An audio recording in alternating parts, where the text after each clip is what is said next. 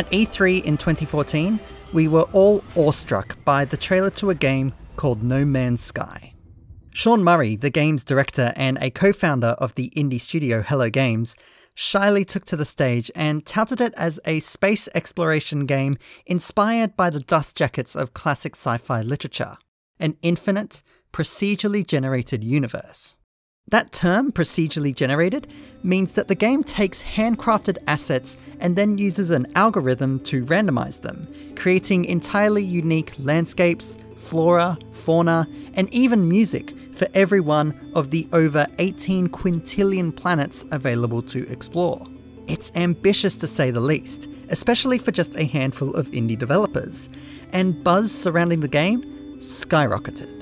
The trailer looked incredible, with striking colour palettes, ecosystems teeming with life, and the ability to seamlessly hop from planet to planet.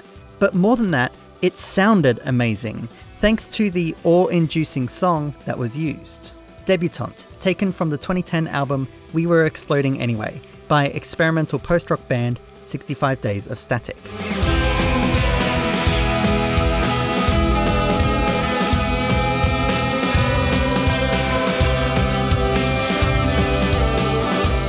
These British noisemakers were Sean Murray's favourite band, and he would often blast their music in the Hello Games office to help inspire the team in their cinematic direction and emotion. Sean approached 65 Days to license Debutante for the No Man's Sky E3 trailer, secretly dreaming of convincing them to write the soundtrack for the entire game. Unbeknownst to him, the band were looking for a new project to work on, and upon approving Debutante for the trailer, also secretly planned to convince Sean to let them do the game's soundtrack. Because as it turns out, 65 Days of Static were the perfect people up to the impossible task of making music for an infinite universe.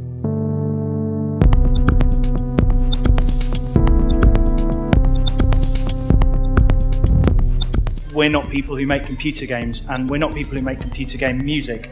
We're a weird instrumental band who make music for entirely different reasons. We're naive in a useful way. We put the emotional elements of the music over the practicalities of making it happen. We don't care what's not possible. No Man's Sky is a game about exploring the unknown frontiers of the universe, and 65 Days of Static are a band driven by the frontier, inspired by pushing boundaries and charting new ground. There's already more than enough bands and more than enough music, said 65 co-founding member Paul Walensky. So if you're going to be that self-indulgent to be in a band, then at the very least, you really need to try and do something useful. To the young post-rock band, that meant breaking the mold of the genre they found themselves in.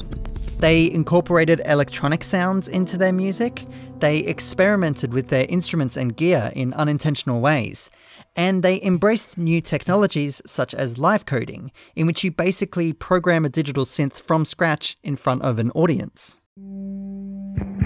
After a short break following the release of We Were Exploding Anyway, the band started to make music for space, rescoring the 1972 sci-fi film Silent Running, as man explores the mysteries of an unknown and limitless universe. But I don't just mean outer space. They also scored for physical space, providing the music for Sleepwalk City, an art installation at the Millennium Gallery Museum in their hometown of Sheffield, which allowed the band to dip their toes into making music with an algorithm.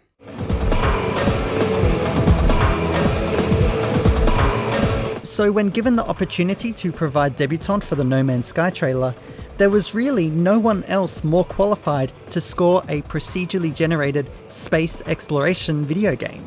Hello Games gave the band complete creative control over the soundtrack, telling them to just write the next 65 Days of Static record. But it's not that simple. Making an album or even a film soundtrack is worlds apart from making a soundtrack for a video game. Debutante can work as is because it's a linear song scoring a linear trailer. They both can only be played start to finish in one way, and they build the same narrative arc every single time. But a game like No Man's Sky is non-linear. Every player will have a completely unique experience, starting on a different planet and exploring the universe according to their own whims. So 65 Days of Static had to fit a linear album into a non-linear experience.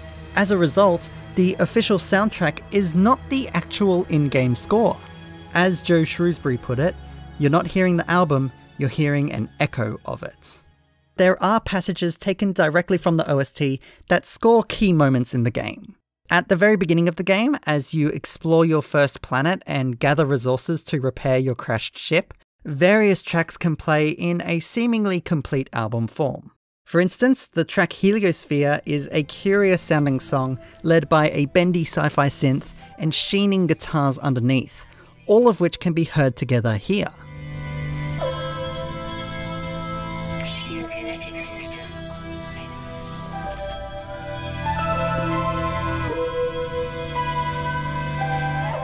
A segment lifted straight from Blueprint for a Slow Machine steadily grows as you leave that planet and first enter space.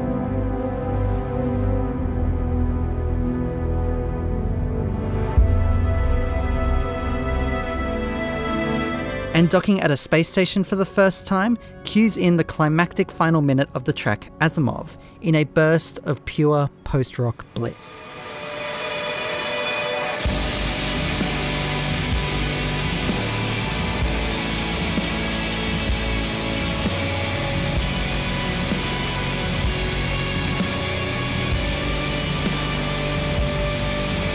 These are predictable events that most players will trigger in the first few hours, and scoring these moments with specific compositions aids in the game's organic storytelling. The music brings meaning to these scenes, filling you with pride and wonder, and helping you to appreciate the significance of the moment. Now, this part is similar to films, where the focus is on a specific scene, and a piece of music can be written and even timed to it. But these story moments in No Man's Sky are few and far between.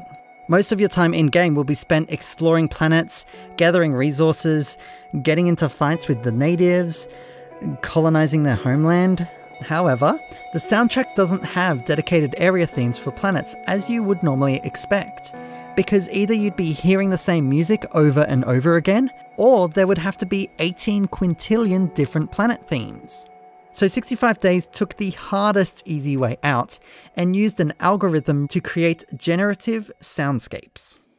While the band spent a year writing and crafting the actual album so they could focus on its emotional qualities, a further year was spent turning it into pieces of music that the game could actually use. They deconstructed all of the soundtrack songs back into their core parts. A guitar drone, a piano line, a drum pattern, and so on, so that they could all be used as samples by the game's music engine. They then went back to the studio and improvised on all these individual parts, creating new variations by reshaping melodies, changing the chords, and just experimenting in the typical 65 Days fashion.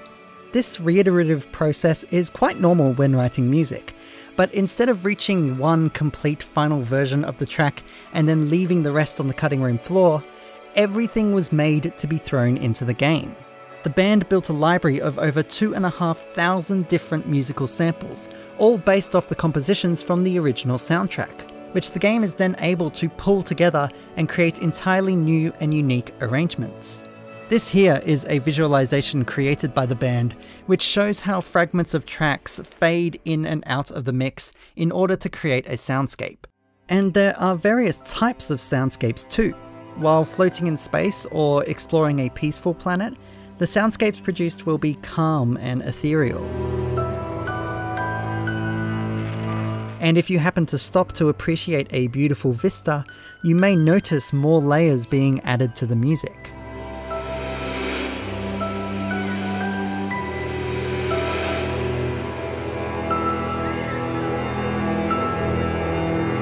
But if you find yourself in combat or the middle of a storm, the soundscape will throw much more loud and abrasive noises at you.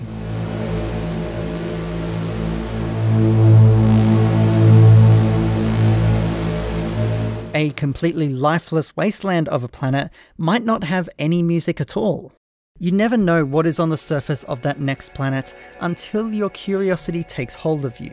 And the soundscapes feed into that same curiosity by never repeating the same track, and not even having any loops. The music will always be new. Paul describes these soundscapes as the difference between telling a story and creating an environment in which stories can be imagined. There is no way to directly score every single moment every player will have across 18 quintillion different planets, but a reactive score can make the player feel that the story they are weaving is important.